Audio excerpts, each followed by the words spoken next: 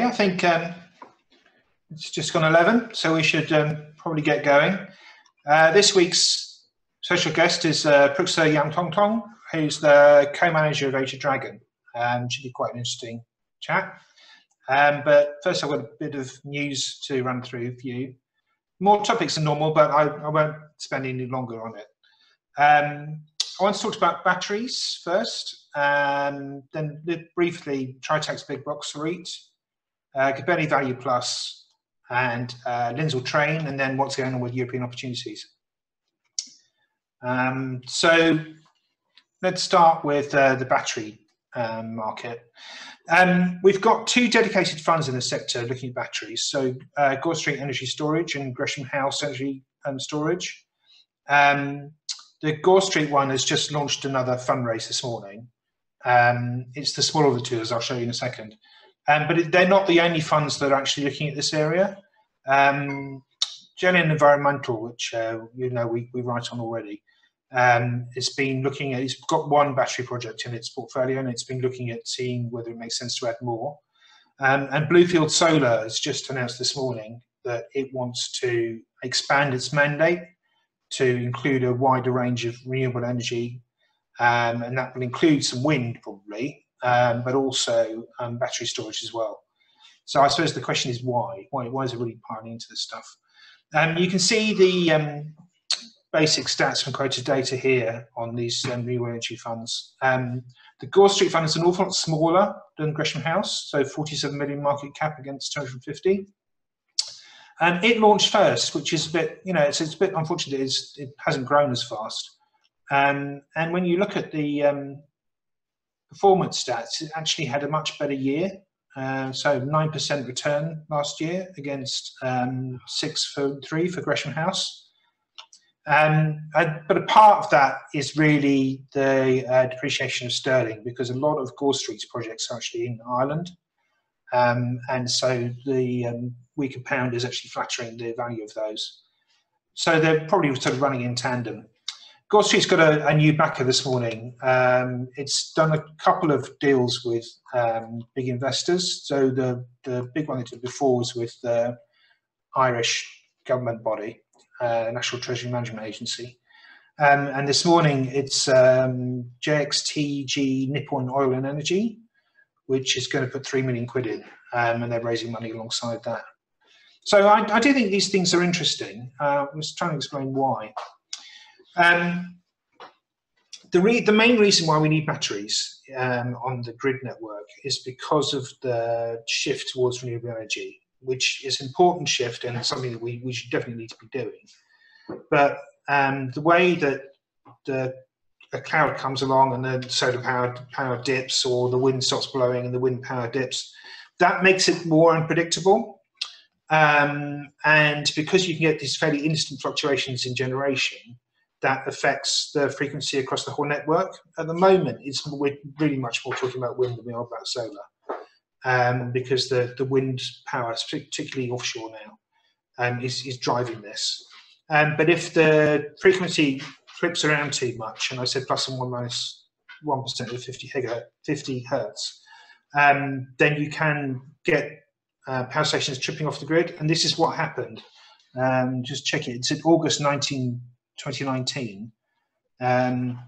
2 power stations, so an offshore wind farm, Hornsey 1, and an RWE gas plant dropped off the grid following a lightning strike. And basically you've got power outages all over the place. So it is very important to do this. And because you can get these situations where you have to shut down a big power generator, you also need emergency supply to back up the power supply. So these are the reasons that you need the power batteries on the grid. But the main reason why this has been exploding recently is because batteries have been getting cheaper and cheaper to produce. We're talking about lithium-ion ones. There are various different technologies, but lithium-ion is still the one that makes most sense.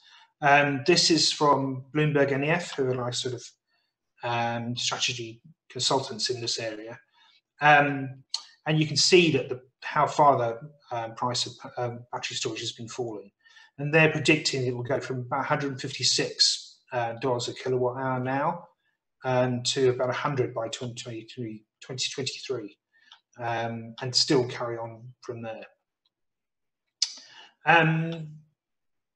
This is a chart from Alexon, who are involved with balancing the grid mechanism. And you can see here how the power prices vary through the day. The chart there, the text is a bit small, but basically it's price in megawatt hours. So that we've got hours on the bottom, starting at sort of midnight and running through. And you can see by the time you get to hour 14, you're sort of about 2 o'clock, power prices are almost zero. And that's because the sun was shining then, the wind was blowing then, there wasn't a huge amount of demand. And the gas plants that take a little time to warm up and cool down again were coming on stream in anticipation of the evening peak. So that the amount of power coming onto the network drives down the price. So if you can store the price, store power when it's at this sort of time, and then sell it later on when there's higher demand and low generation, and you can make decent profits. So this is another way of making money from battery storage. So the three main ways of doing it is this intraday power price arbitrage, so buying it low, selling it high. Acting to make sure that the frequency doesn't change, which the national grid will pay you for, and in the capacity market, which is having emergency power generation that you can switch on at moment's notice. And the battery projects are ramping up. So, I mean, the numbers are, I've been trying to find a sort of reliable source from this, but about 900 megawatts of installed capacity is about right. 13.5 gigawatts of projects in the pipeline I've seen in some places, 10.5 in others. That relates to planning applications. Basically, everybody's kind of cotton on to what a good idea this is, and they're all piling in. So one of the worries that I have with this is that eventually some of the benefits of this will be crowded out. You can see, though, the amount of money that's available just for running the balancing mechanism is ramping up year by year. And this is all driven by the flexibility that in generation that wind power is bringing in. So there is a bigger pool of money to access, and that will continue to grow. But still, I'm just questioning whether the returns are going to be great long term. But this is one of the big unknowns for the sector, I think. And the other reason why you can't be absolutely sure that this is going to be a great investment for 20, 30 years is because of the huge amount of battery capacity that's going to come on stream in relation to electric vehicles. So the picture there is Tesla's Gigafactory in Nevada, and that's a Tesla battery. One theory is that when we're all driving electric vehicles, you'll be able to use the cars as the car batteries as actually off-grid storage. So kind of negating the need for all of this investment. So at the moment, these are great investments. They're great yields and definitely worth investigating. Longer term, I think the picture's a bit cloudier, and that's something I think maybe we need to think about again in the future. Tritax, I wanted to mention quickly, just because it has been on a big discount. The discount is narrowing. You can still see cheaper than the competitors here, which are Urban Logistics and Warehouse REIT. So 1.6 discount there on both on premiums. One of the reasons I think it's got cheaper is because its returns haven't been that great recently. I mean, they've been good, positive at least, but not great. And you can see that they're lagging, those two there. And part of that seemed to be because it just invested so much money so quickly.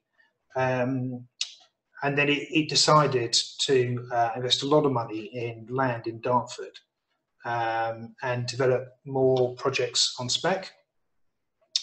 And there's the site that they bought, which is an old power station, which is really quite chunky in terms of size, but quite well connected to everything as well. So they've been gradually building out projects on here. You can see some of the ones that are in situ. But so I slightly put this in the wrong order. But today they've announced they're going to build one, or sorry, yesterday, sorry, earlier in the week, sorry, they've announced one they're going to build for another one for Amazon on that site. So they're really chunky things, these things. So it's 200 million cost to develop it, but then it's 2.3 million square feet of warehouse space, which takes the exposure to Amazon for their whole portfolio up to 7 million square feet, about 19% of the fund. I mean, this is really where the growth, and we talked about this before, but the real big growth in the property sector at the moment is in this kind of warehousing. It's in the fulfillment centres for online shopping. And Tritax are in the right place, right time. And as they build out more and more of this Dartford land, it becomes less a sort of drag on returns and actually provides decent future for the company. So I do think actually Tritax is looking reasonably good at the moment. Briefly on Gabelli Value Plus, this discount has narrowed in 4.5%, but within the North American sector, it's been a real laggard. Its performance has been really quite dreadful, and the reason for that mainly is its kind of value style, which we know has been out of favour for a while and all over the place, and that's dragging on returns. Some of the shareholders have got fed up. The reason why this is interesting is because the board has come out and said there's a vote on the 30th of July for whether the fund should continue or not. And the board has said vote against continuation. And Investec Wealth, who are one of the big investors across the whole sector, and 18% of this fund have said they're going to vote against. One of the discount players based in the States, 1607, we probably assume that they're going to vote against. But there's this group here, Associated Capital Group, with 27.8% stake, last time it was announced, who is controlled by the manager. So it could be that this block of shares is voted for the fund to continue to try and block the demise of this fund. If that happens, I think there'll be an almighty row. So I just sort of marking your card as this might be something to watch. If you're invested in it, I suppose you're going to be quite excited about it. Otherwise, I suppose it's just for the entertainment value. Again, quick mention on Lindsell Train. I keep banging on in articles and everything we write on this. The premium has been ridiculous. And if you buy something on a big premium, you can never guarantee that that won't narrow again. And when it does, your performance is going to look pretty dreadful. And you can see what an extreme it got to last year. And then you can also see what happened in the crash of February, March, and actually went to a discount for the first time in a very long time. There's the premium chart by itself. Really, at about a 10% premium, which is where it is now, that's about the right price. And if you're paying a lot more than that, I think you're daft. What I can't understand, and it's a very noble thing to do, but the managers said they're not going to take their performance fee because investors have lost money in share price terms, despite the fact they actually made decent money in NAV terms. I think they should have really stuck two fingers up and taken it, because they've warned investors, the board has, we have, all sorts of other commentators have. If people carry on buying stuff when everybody else is saying staff price, I think it's a case of caveat emptor, but there we go. And then last but not least, Jupiter, well, what was Jupiter European is now European Opportunities, so I must try and remember that. I'm slightly miffed for this because I'm an investor in this one, and the manager, Alexander Direwall, has been in love with this thing Wirecard for a very long time, and you can see here at the bottom, at the end of May, actually, it was 14% of the portfolio, and it even got more than that. I thought that was excessive, and I actually wrote an article around slightly earlier than that, I think, basically saying I'm selling some shares because I think this is too risky. And then everything started to kick off with the FT investigation into Wirecard's finances. And of course, that all came home to roost yesterday. So at the end of May, Wirecard was 10.3% of the European Opportunities portfolio. And here's the Wirecard share price. And you can see what happened yesterday. Dropped from over 100 down to 23. So that's taken a huge chunk off European Opportunities NAV. I don't know whether that will change the way that Alexander runs the money. I doubt it, because you can see that he likes having chunky, high conviction positions. But more than 10%, I think, is just daft. And having so many of these things, I think, is probably wrong too. So it's been interesting to see what the board say. But the odd stock that's up towards 10%, fair enough. But to have so many that large, I think, is just maybe dangerous. There we go. That's probably enough from me. Why don't we now open it up and invite Pruksa to come on. There we go. Hello, good morning. Well, not good morning for you, is it? Good morning, James. Hello. Hi. So you are the co-manager of Asia Dragon, which is one of the larger funds in the Asia Pacific sector. I suppose, just sort of by way of introduction, do you want to just sort of tell people a bit more about the fund, a bit about the history, and what makes it different from some of its competitors? Yes, sure. Thank you very much for having me. And I would say one of the most different thing, or the key things that differentiate the fund, would be in terms of our quality focus to investing. And I think that's pretty much very suited to the kind of uncertainty and volatility that we are seeing in the market right now, because we believe that that allows us to, well, be different from the market and buy when the market are selling, so that when we get into these quality stocks at a good price, that should reward the performance of the trust over the long term. So that's pretty much in terms of key differentiation. I think in terms of the intensity of research that we do, this trust itself is backed by the experience that we have in Asia. So that's been over 30 years of experience, where we have offices on the ground, pretty much run by the locals as well. So we know the local markets, local conditions, and I think more importantly, the local context as well in which all these companies operate in.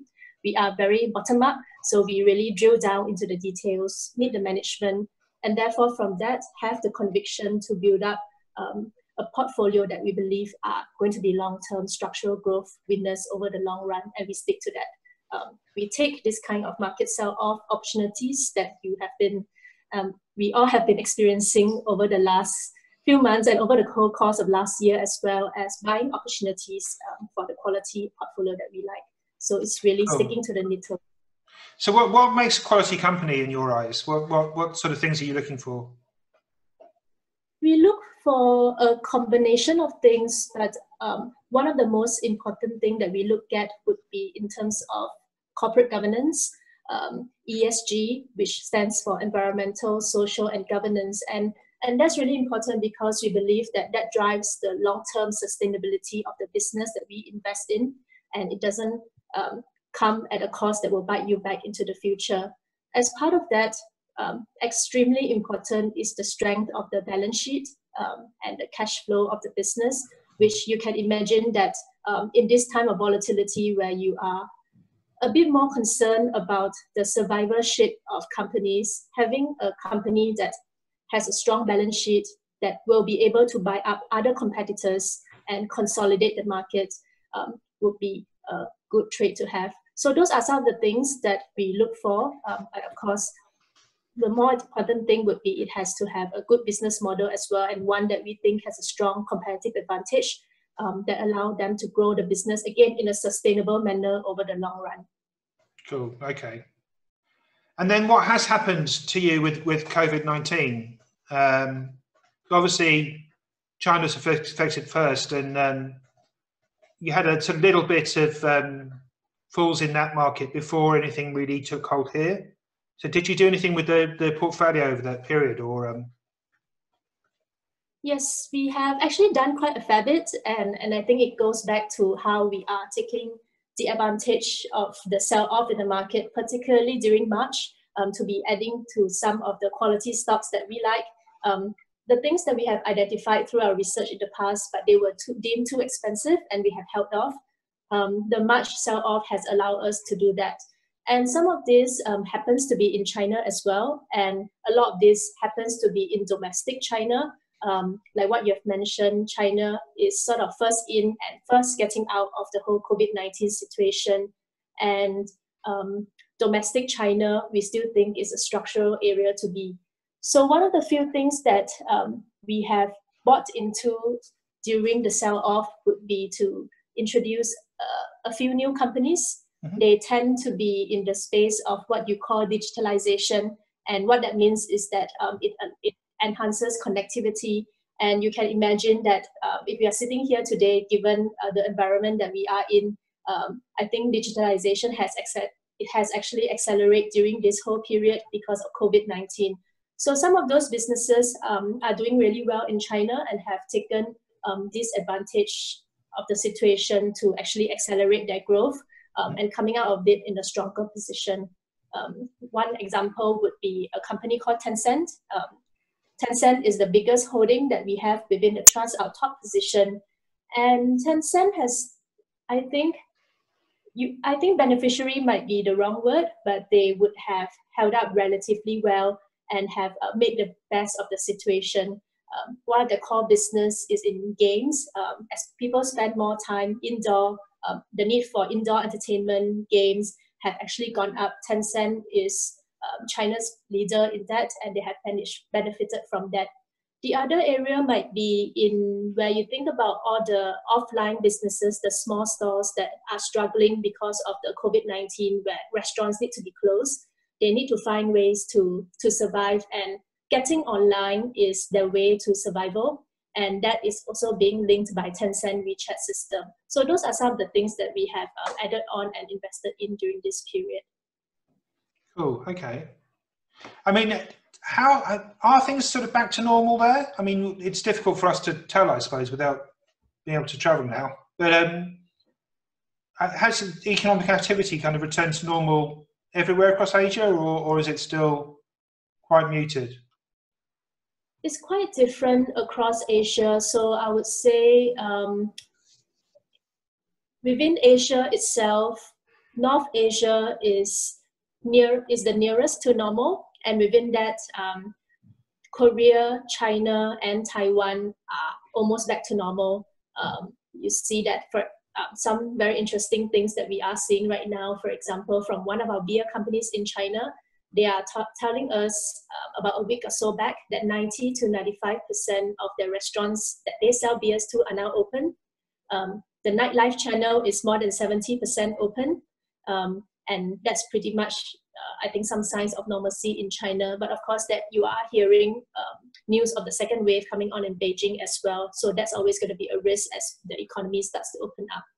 When you come more towards Singapore, which is where I'm based right now, today is the start of phase 2, and it's the day that we are able to go out and able to gather in smaller social circles with 5 people. And you are able to, I think, dine in as well. So that's Singapore. Otherwise, if you move on to, say, India and Indonesia, where it's more developing Asia, I think the situation there is still pretty much in a phased lockdown situation.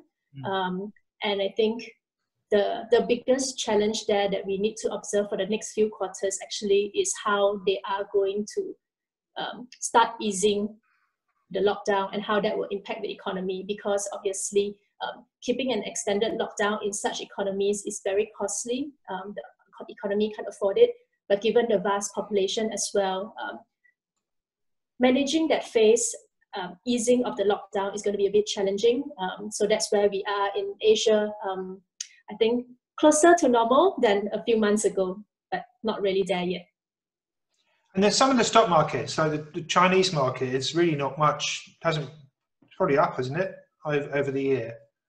And there's been talk that an awful lot, I mean, there's been an awful lot of stimulus going in from the government. Do you think the market's fairly valued now, or do you think it's actually looking a bit strained? If you look at the Chinese market, actually, they have, when we look at the way that the Chinese market has moved, it has actually been a lot more resilient than the rest of Asia. And particularly within China, China A has also been, which is the domestic onshore market, has been more resilient than China as a whole as well. And I think the reason behind that, if you want to put some explanation to that, is really China from a impact of COVID-19 perspective has a bit more certainty because they are the first in and they are the first out and they are starting to return to normal. So from that perspective, China, I think, has been quite ahead in terms of containing the virus and trying to bring things back to the normal in terms of economy. If you look at the policy response from China, actually, I would say that they have been actually very disciplined.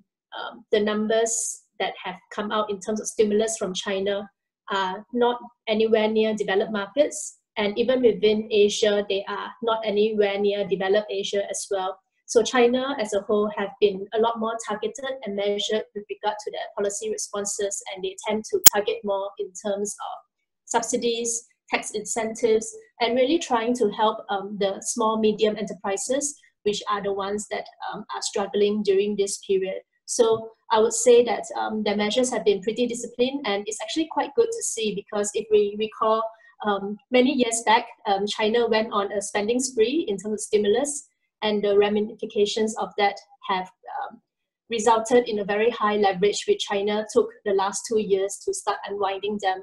So I think this time round, they are a lot more disciplined, and we like to see that. So I would say from a China market perspective, it doesn't look too overvalued. There are explanations to why the market is a bit more supportive. Oh, okay, cool. All right, let's open up to questions. So if you've got any questions, put them in the Q&A or just email me.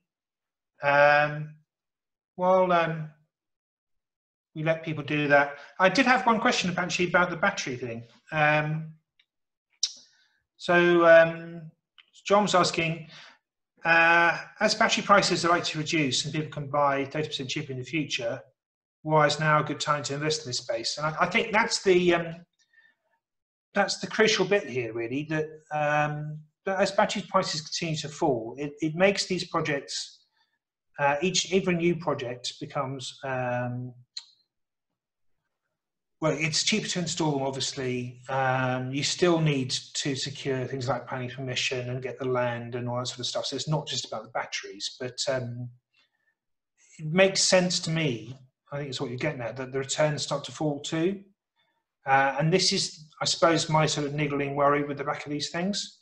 So I think these things are probably going to look like very good investments for the next 4 or 5 years, but as we get beyond that, I think it's going to get harder to tell whether the advantage they've got now is going to be eroded away. As you get more competition in, more money going in, I do worry that the returns will be eroded away. So there we go. That's why I have a slight niggling question over that relative to the renewable energy sector as the rest of the renewable energy sector, where government subsidies are going to come more into play. Having said that, because it's so necessary to get this stuff in, I wonder whether something will happen in the way that these things are priced, so that the grid actually gives you longer term contracts for providing this stuff, and that might underpin the revenues. So we'll see anyway. Here they come.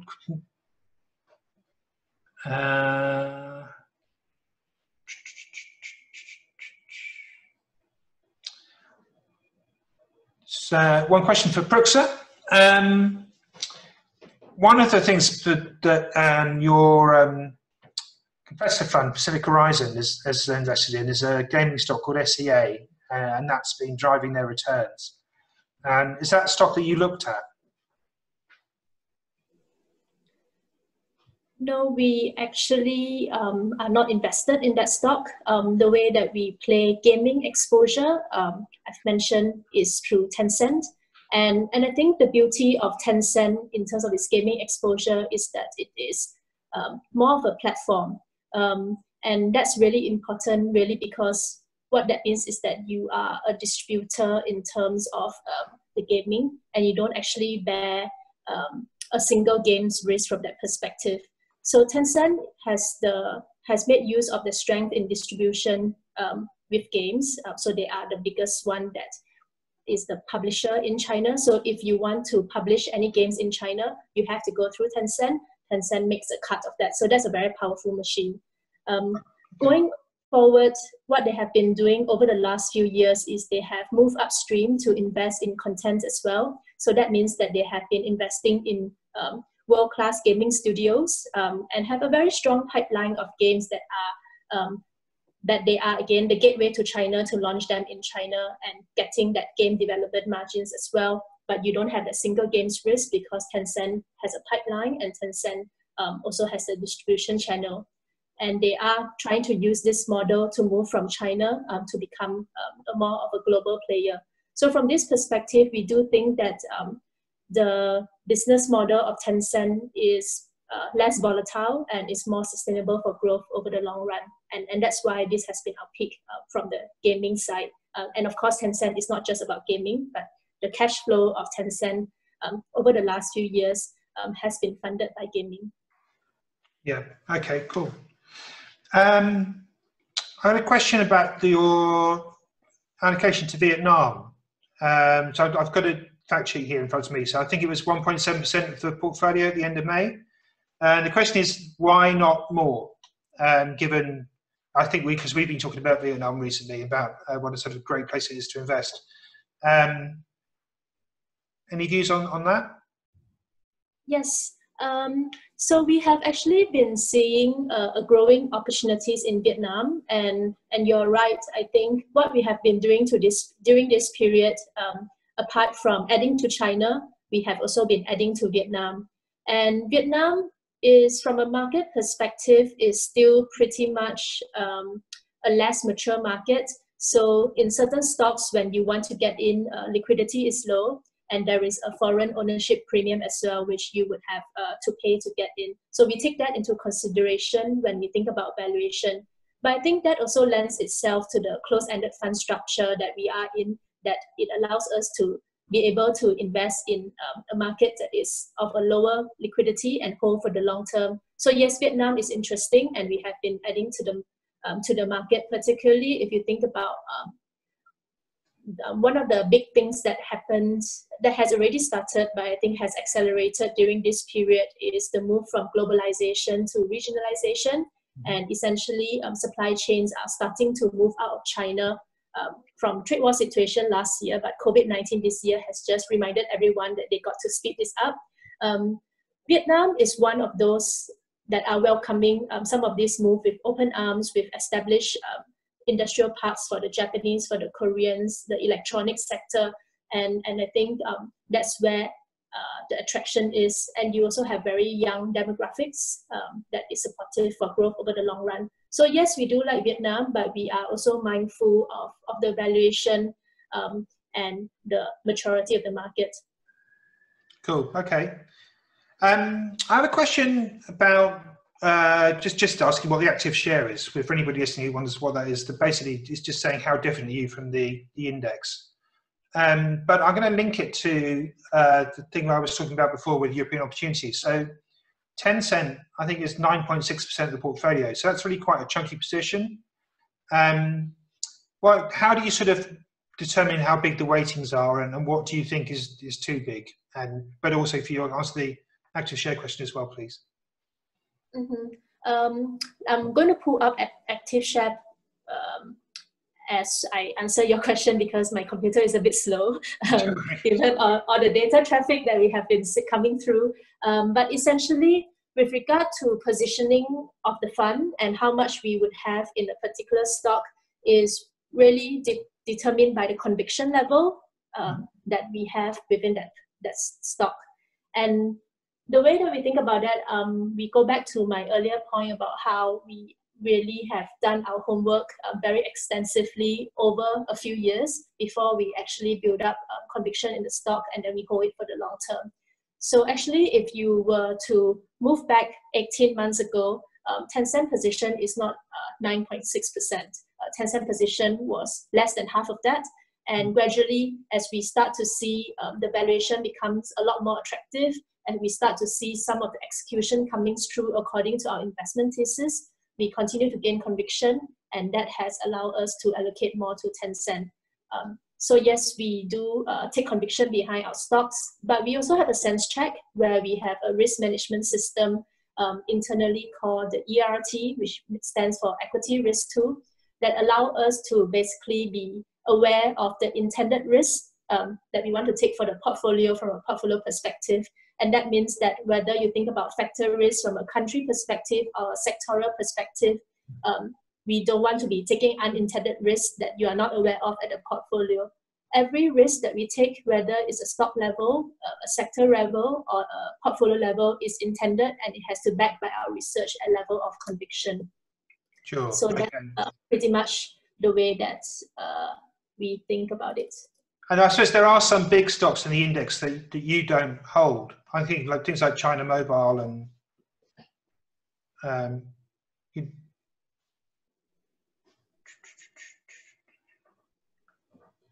yes, right. We don't hold China Mobile. We used to hold China Mobile maybe 2 years back as well at a smaller position, and we sold out of it really because opportunities elsewhere. And even though China Mobile was valued at an attractive valuation, high dividend yield as well, we thought from a capital allocation perspective, it's better to allocate to other names. So we have used that as a funding source. So the active share, Alibaba, isn't it? Active share is 73% for the portfolio. Cool. Yeah. So that 73% of the portfolio is not represented by the positions in the index. That's how you define it. So I say Alibaba is the other big one that you don't have a big position in. Yes, that's right. We currently don't own Alibaba in the portfolio, and again, there are a few things that we have in mind in terms of milestones that we would like to observe for Alibaba. And we have done a lot of work behind it as well over the last few years, but we don't own it at the moment. I mean, it's the same way that we have been doing a lot of work on things that could become interesting ideas, but there are a few things that we'd like to see changing before we add it to the portfolio. Okay, cool. I had a question about Chinese and domestic investors and how much that drives the local market. Can you, I suppose that's something you just have to factor into to what you're doing, especially in China A shares. Yes, that's right, but we actually see them as an opportunity.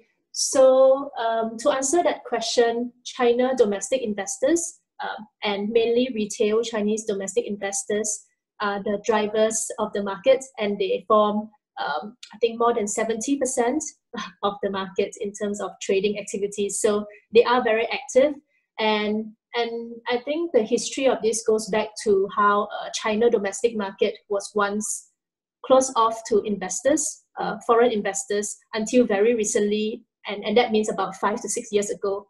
So we have actually been looking into this market and have started our work into this market way back.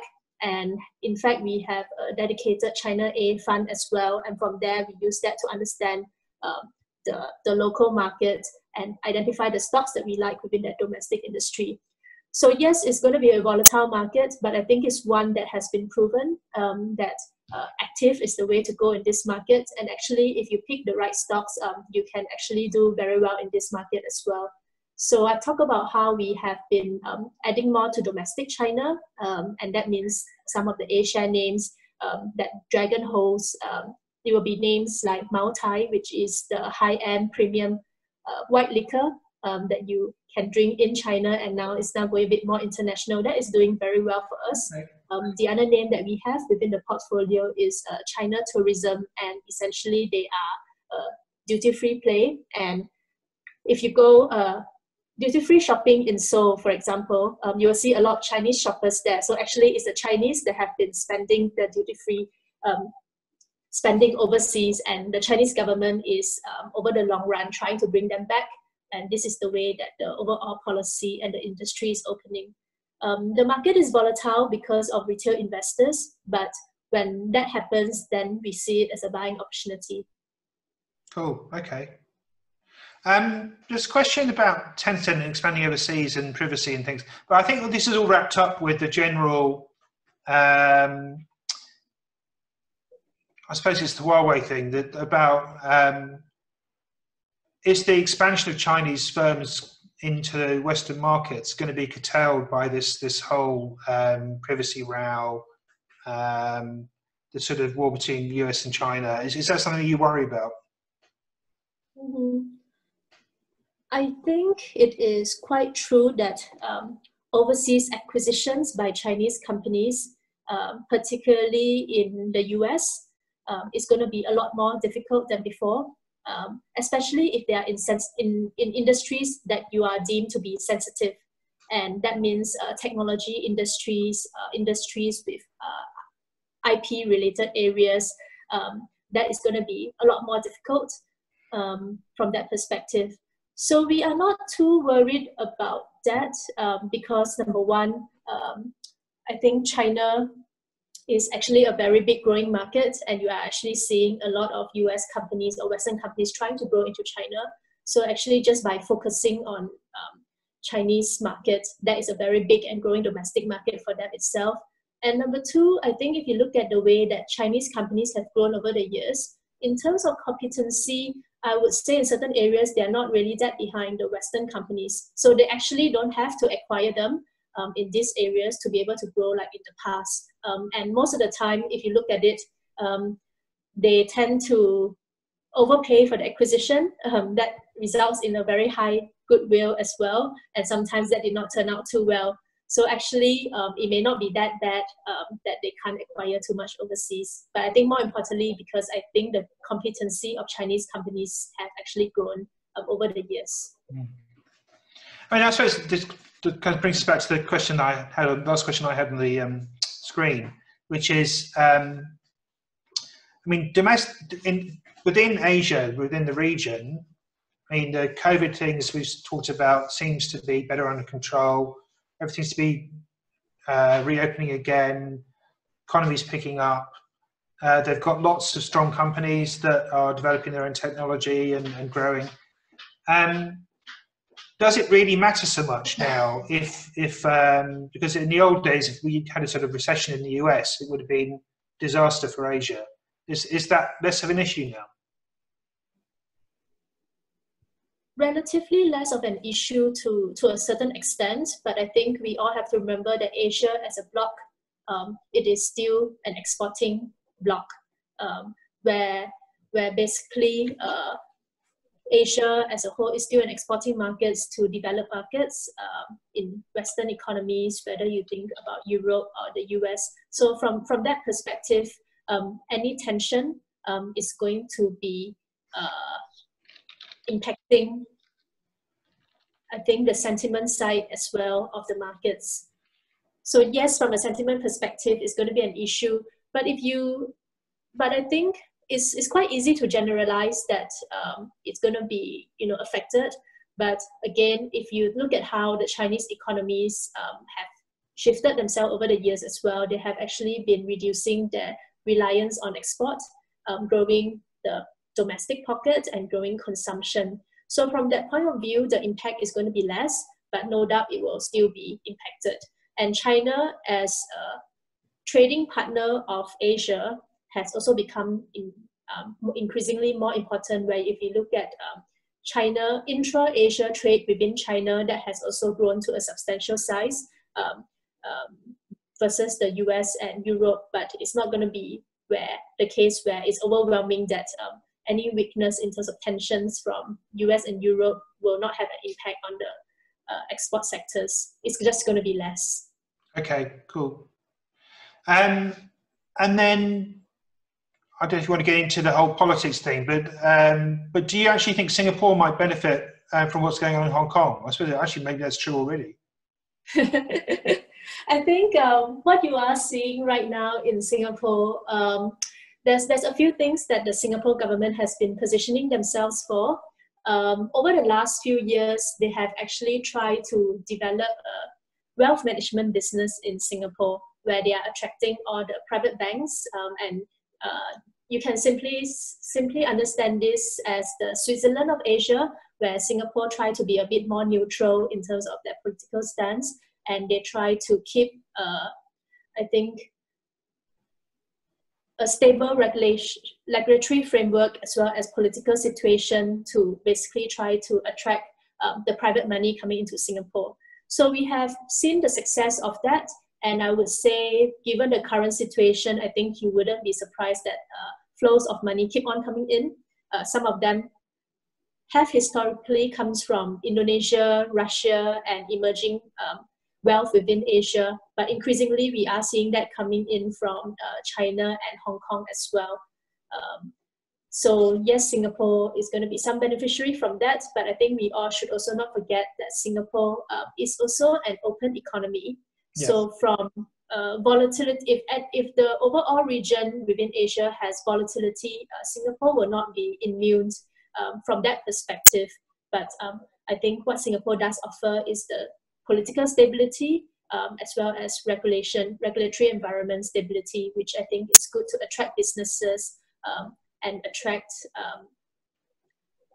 in terms of the money within the management side over the long run. Cool. Okay. One last question. Maybe sort of covered this at the beginning, but can you also explain how the team works? Because one of the questions is Hugh Yong involved in the management of this? So who have you actually got in the team there? And how many people, and how does it all break down? Mm-hmm. So as you would know, Hugh is the one that's basically pioneered the business more than 30 years ago in Asia, and Hugh basically is the one that I think started the investment process, and the investment process, of course, has been evolving as the firm grows, but as also we have learned lessons from the past in terms of how we have made mistakes, but also have made the right decisions over the last 30 years to refine the investment process. Mm-hmm. The core of the investment process remains the same in that we are very focused on bottom-up, and we believe in meeting with management, doing our own homework, and coming out with conviction. That has been there since day one, and that has not changed. But one of the key things, or you can call it one of the key refinements that we have been doing over the last 3 or 4 years, is really to also give ourselves a bit more focus on the sectors. So that allows you to dive deeper and more of a interconnected pockets that we have across Asia, because nowadays what you are seeing is that there's a lot of disruptions going on, and in fact the lessons that you learn from a particular country in a particular sector can be applied across Asia. So apart from going deep, having our local people on the ground, having the breadth through sectoral knowledge and linking that knowledge across Asia is also very important. So we have more than 45 fund managers who double hat as fund managers as well as analysts across the region with local footprint. And I would say the combined experience of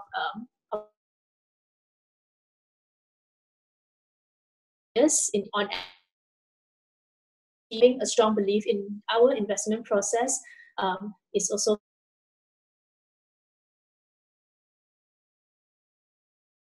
because I think you actually need to spend some time meeting your companies to have that level of conviction, and you have to observe them over a long time as well, because good behaviors don't come in good times.